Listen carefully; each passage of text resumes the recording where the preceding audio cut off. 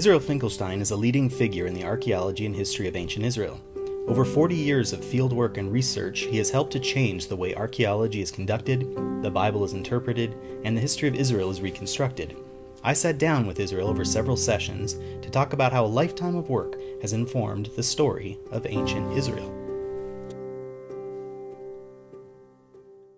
Hi Israel, welcome to our studio in the basement of the Albright Institute in Jerusalem. Today we're going to look back at a lot of the topics that we've covered in recent conversations, but from a different angle. Let's start with the biblical narrative of the conquest of Canaan. Tell us a little bit about the biblical side of this and let's see where it takes us. Yeah, we cannot speak about the rise of ancient Israel without mentioning the biblical narrative, right? The Bible has a very clear concept about Canaan, about the conquest of Canaan. What does the Bible say? The Bible says, here is Canaan. There is a description of the land of Canaan with borders of the land of Canaan. And then it says, within these borders of the land of Canaan, this part had been conquered. And this part is left to be conquered in the future. That land, the land that remains to be conquered. And then the Bible says another thing.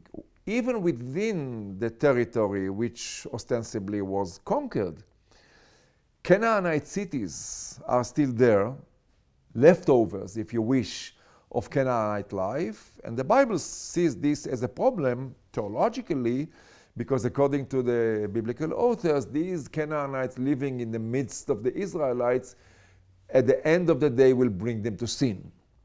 So this is the framework of the story from both geography and theology of the biblical concept of Canaan.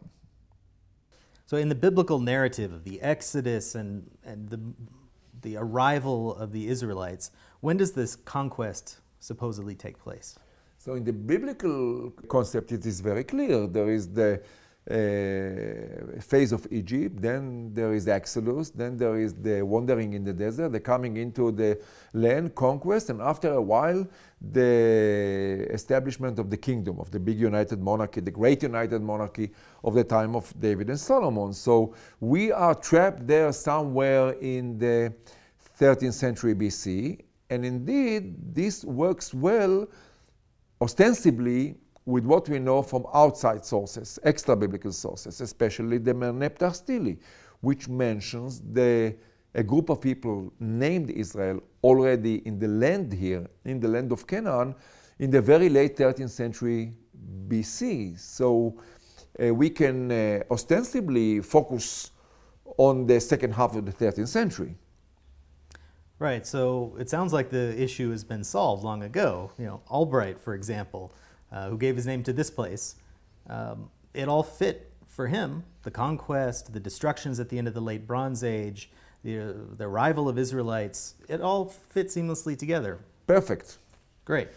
Sounds perfect, because we have on one hand the description of the conquest of Canaan by Joshua, which means the replacement of the old system of city-states, Canaanite city-states with the Israelites in the land.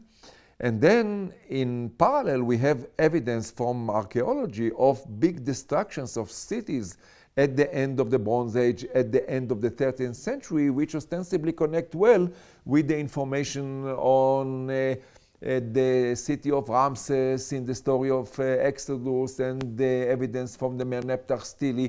The information comes from different angles and they all fit together. So why are we having this conversation? They don't fit. And they don't fit because of two reasons, but well, many reasons. Some of them come from the Bible and some of them come from archaeology. So let me start very quickly with listing the problems that come from the biblical text. First and foremost, we know already that the Bible does not know about the late Bronze Age. The Bible has no recollection of this phase with Egypt ruling over Canaanite city-states. The Bible does not know about the crisis at the end of the Bronze Age, about the climate crisis, the dry period at the end of the Bronze Age. So this is one problem. The recollection of the Bible perhaps goes back to vaguely to events that took place in the 10th century BC, but not in the 13th or 12th centuries. We don't have any evidence for that. Secondly, there is the question of the preservation of the memory. We know very well that the book of Joshua was composed not earlier than the late 7th century BC. We also know that there is no evidence for possibility of composition of literary text in the two Hebrew kingdoms before around 800 BC. So we are left with a long gap if indeed we are speaking about an event events that took place in the 13th century. How was the memory or the tradition transmitted orally over many centuries until put in writing in the 7th century BC? Very difficult question. 400 years. If not more. And then we have another question that gives us some sort of a clue that we have a problem here. In Joshua, there is no conquest of Transjordan. Well, here and there is memory in the a reference in chapter 13, but there is no conquest story. Whereas we know that in other places in the Bible, there is conquest in Transjordan. And we know that the northern kingdom of Israel ruled over Transjordan. So how can we understand this together? So this is from the side of the Bible. Archaeology poses even more problematic issues. The first one is that very simple. As excavations continued after the early phase of Albright and his colleagues, it became crystal clear that many of the sites which are mentioned in the conquest narrative in the book of Joshua were not inhabited at all, did not exist in the late Bronze Age. There are many examples. Ai, for instance, which is anyway a problematic name, but I'm giving you one example. And then other places were not important at all at that time among the places mentioned in the book of Joshua.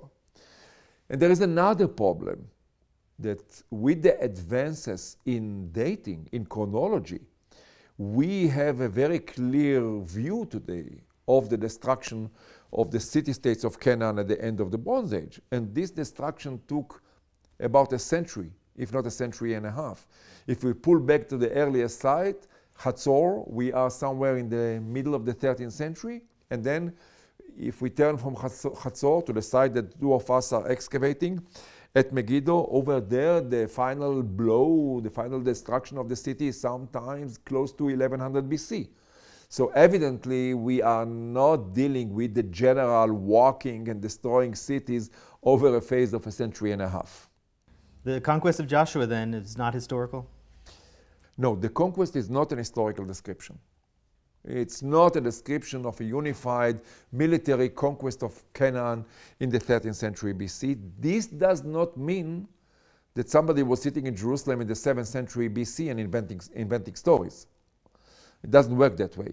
So I think that in front of us, we have some sort of a collection of what I can describe as memories, legends, tales, and etiological stories. I wish to concentrate on the memories and etiological stories. The memories are not necessarily from the 13th century BC. In the Bible, in many places, we have what I would call accumulation of memories. Some of them may come from an earlier period, some of them may originate from a slightly later. For instance, I for one think that some of the memories in the book of Joshua may preserve tradition from the 10th century BC. Not much earlier, but why not, from the 10th century. And then there are the etiological stories. What are they? This is the German tradition of explaining things, especially in research of the beginning of the 20th century, that there are items in the landscape that call the attention of the people of Israel during the time of the two Hebrew kingdoms, and they started telling stories, legends about them. For instance, there was this big pile of stones of a destroyed city from the Bronze Age sometime, near the town of Bethel, and the people of Bethel asked the question, what are we seeing here? I'm referring here to the place named Ai in the Bible. And then they started telling a story about it. Well, let us explain how this large city was destroyed and became a ruin. So these are the etiological stories. So to answer your question again in a very short, concise way, we are dealing with a collection of traditions and tales and legends and etiological stories and even maybe some memories.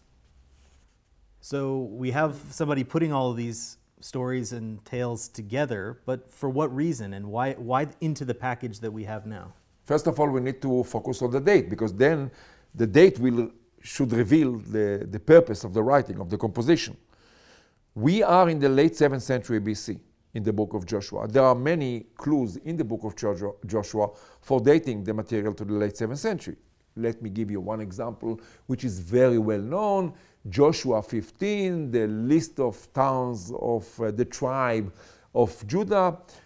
We know today, I mean, we have known for a century now that we are dealing here with an administrative division of the kingdom of Judah in the time of King Josiah in the late 7th century. So to answer your question, we need to focus on the late 7th century.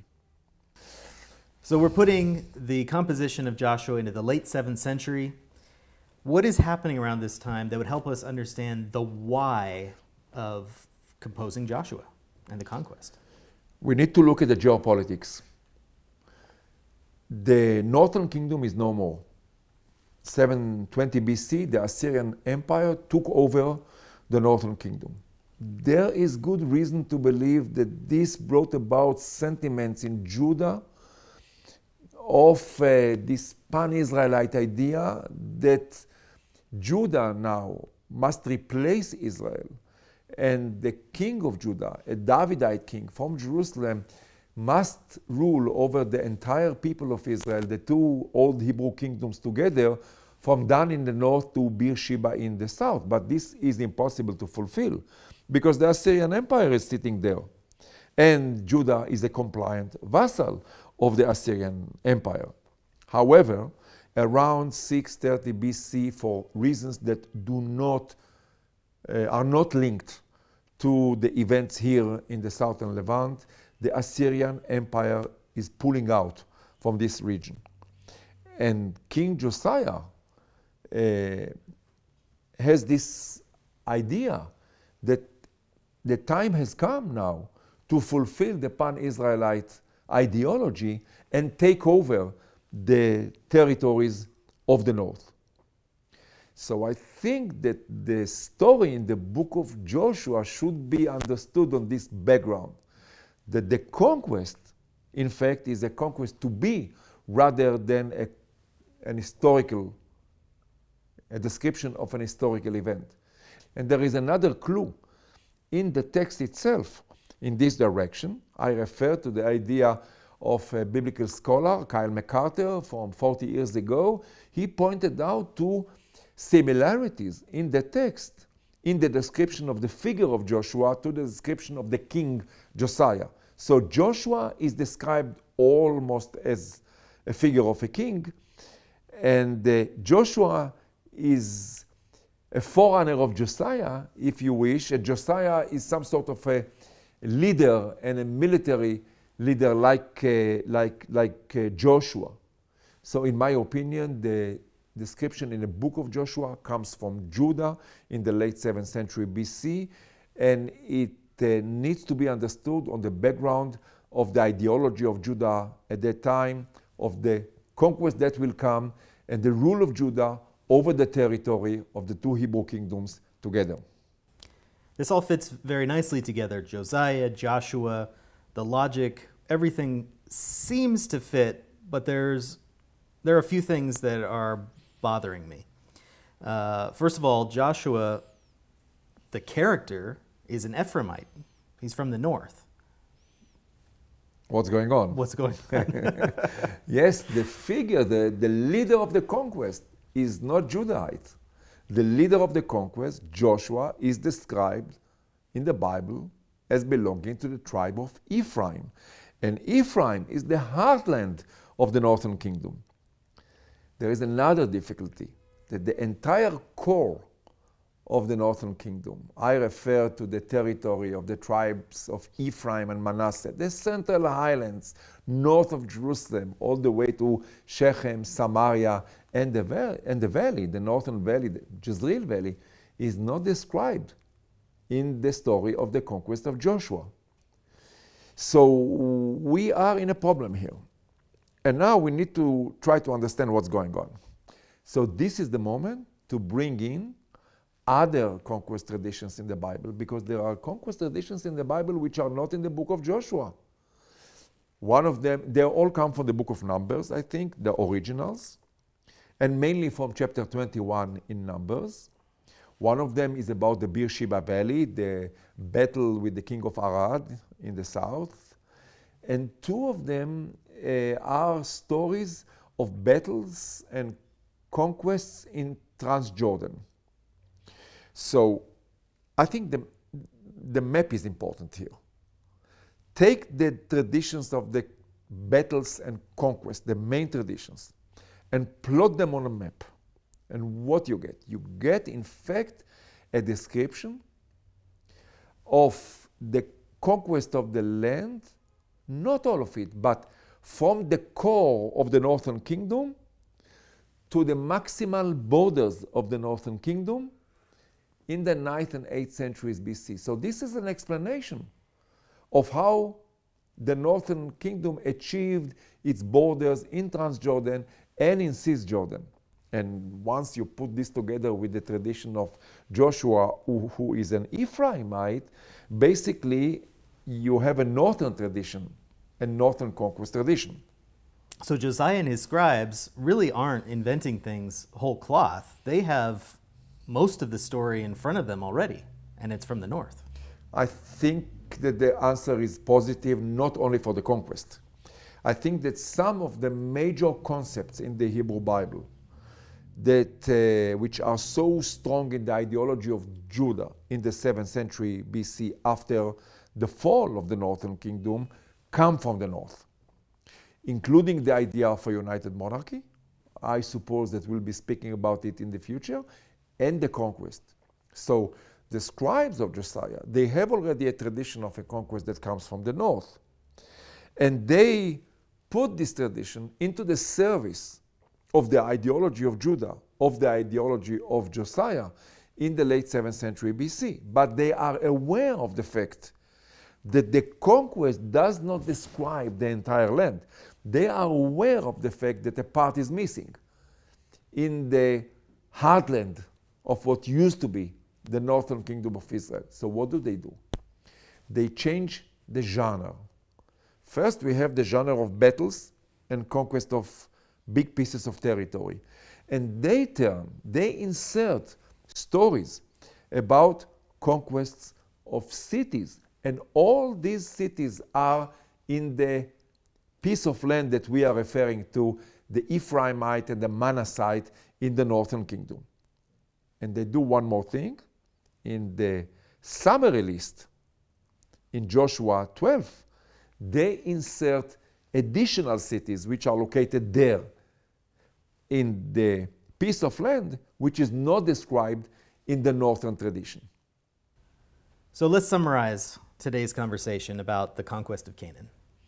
So we have several traditions of conquest, the tradition in the book of Joshua, additional traditions in the book of Numbers. Joshua is Ephraimite. There's good reason to believe that the earliest conquest tradition comes from the north, and it deals with explaining the maximal borders of the kingdom, of the northern kingdom, in the 9th and 8th centuries BC, the expansion from the core, from the heartland of Israel in the highlands, to the north, to the northeast, to the southeast. This tradition was brought to Judah, possibly by Israelites after the fall of the northern kingdom, and was taken over by the scribes of King Josiah in the late 7th century BC, in order to explain and to be used for their ideology of the reconquest of Canaan under Judah and a Davidite king in the late 7th century BC. All right, thanks for that discussion. Looking forward to our next one. Me too.